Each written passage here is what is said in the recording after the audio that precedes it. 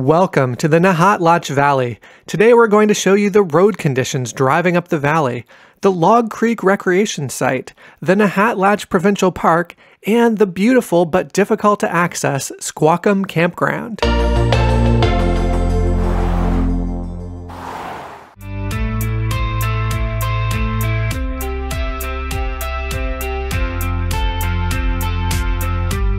Heading up the Nahatlatch Valley, the road starts out really nice and then it turns into a dirt road. I've just noticed there's railroad tracks all the way up here too, right beside us. So I wonder if we'll be able to hear the trains. So this is one of those resource roads that we've mentioned before that have radio calls to let you know when logging trucks are going up and down. After the resource road sign, it gets pretty skinny, kind of one lane, so you've got to take it pretty slow and stay alert. So what do we think of the road now? Bumpy. Yep. Very bumpy. Well, the Nahatlatch Road is pretty bumpy, and so far we've found two casualties. One, the shower door latch broke, but Mel was able to fix it fairly quickly. And two, the same stove element that the Winnipeg bumpy roads wrecked, this one knocked off the screw also, so we're gonna have to find that screw and put that back in. But everything else so far looks okay. Fingers crossed. Welcome to the Log Creek Recreation Site here in the Nahatlatch Valley. Let's learn a little more about it. You park, and then someone comes around and collects money from you. So it's that easy. No reservation, all first come, first serve. So you can have up to 6 people in your party on your site. Not sure I would fit 6 people on these sites. They're a little close together, a bit small, but there is one over there that looks a little roomier. Just scoping out site number 1, and it's a good size. But yeah, this one is really nice because it's the only one that we've noticed that's like all by itself. Sites 2 through 5 are all clustered together. I think I see a sign for a site number 6. Oh yeah, it's actually a site. I see a picnic table. And this one's nice too because it's actually up on a bit of a hill and there's trees all around. You can't see any of the sites around us. You can expect to see a picnic table, a fire ring on your site. There's a short walk to an outhouse and that's it. No electrical, no cell phone signal, no water spigot. What do you think of our site? It's great. It was a lot to get in here. I got a little crouchy, but it was worth it. We've got the awning out, so we got a nice shady spot here. The sound of the river. It's just very calm, very quiet.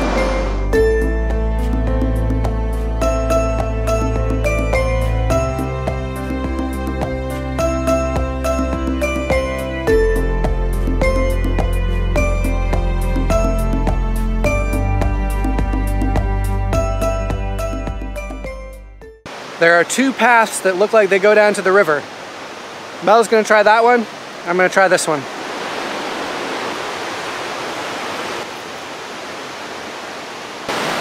Well, I guess I won the race. Wow, that river is flowing. Apparently class 4 rapids. It is a hot 33°C day, and we just figured out something awesome. We have outdoor air conditioning. All you have to do is go down close to the river. Oh, it's even better like right here. Oh, this is nothing.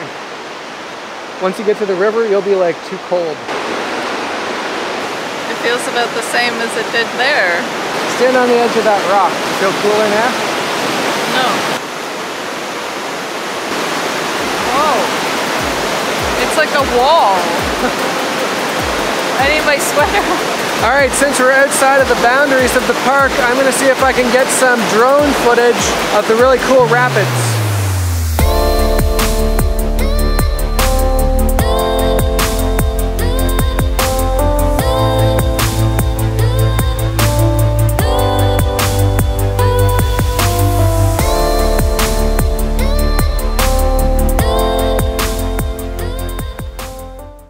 We've just come inside the boundary of the Nahatlatch Provincial Park, and Mel just noticed something interesting about the sign. Yes, we are in bear country. However, the sign does point out black bears and grizzly bears. It's a little scary. Yeah. Haven't been in grizzly territory before, so this is new for us. So we're gonna check out some lakes. Right here at the entrance, actually, we've noticed there's a double site. At that double site, there is a tree swing right into the river.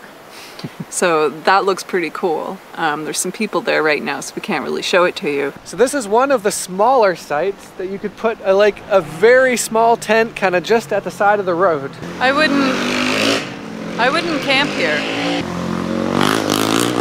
I think it's very noisy. Yeah, it's literally just roadside. Site number 1, not recommended.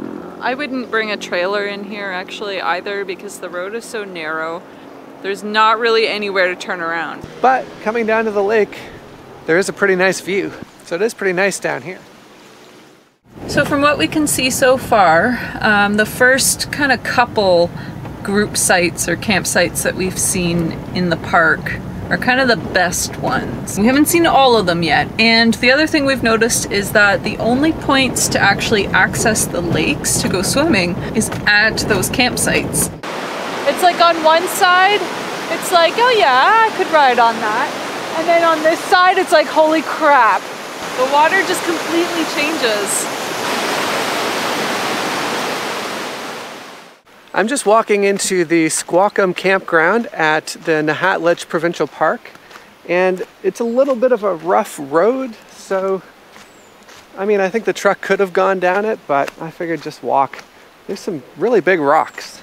I've seen 2 sites so far, both occupied. One actually had a small trailer on it that was pulled by like an SUV.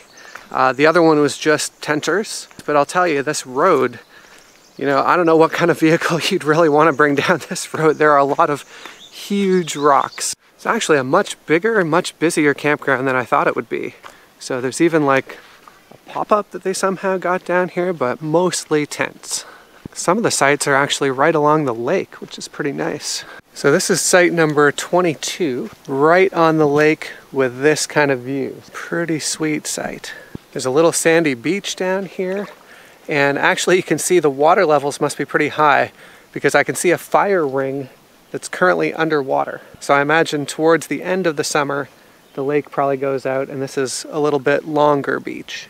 So there's about 25 sites, I'm told, and just about all of them are full on a Sunday morning. Everyone's packing up though, and I heard that coming up on a Wednesday, there was only just a handful of people here. So if you are able to come up during the week, you'll probably be good. In terms of facilities, they've got a couple outhouses, but not much more than that. There's no water, no electricity, obviously, and actually no garbage, so you have to pack in, pack out. So overall, very nice campground. We only saw 2 trailers. One was a double axle, a little smaller than ours. I don't know how they got that down there. Another one was a small pop-up. But other than that, I would not recommend it for a trailer. But if you've got a tent, you know, as long as you have a vehicle that can make it down this really rocky road, you're all good, and it's absolutely beautiful. And that was Nahatlatch Provincial Park and the Valley. We hope you'll come check it out. Make sure you've got 4-wheel drive though. Yeah, absolutely. And if you found this video useful, please be sure to give us a like and subscribe and hit that notification bell to see more videos like this. Thank you very much. And in the meantime, keep on living the life you've imagined. How are you finding it so far? Really good, actually. I haven't seen a pothole yet, which is good. Knock on fake wood. Cheers. Cheers. I'm just walking into the... Oh, wait, what was it called? Oh yeah.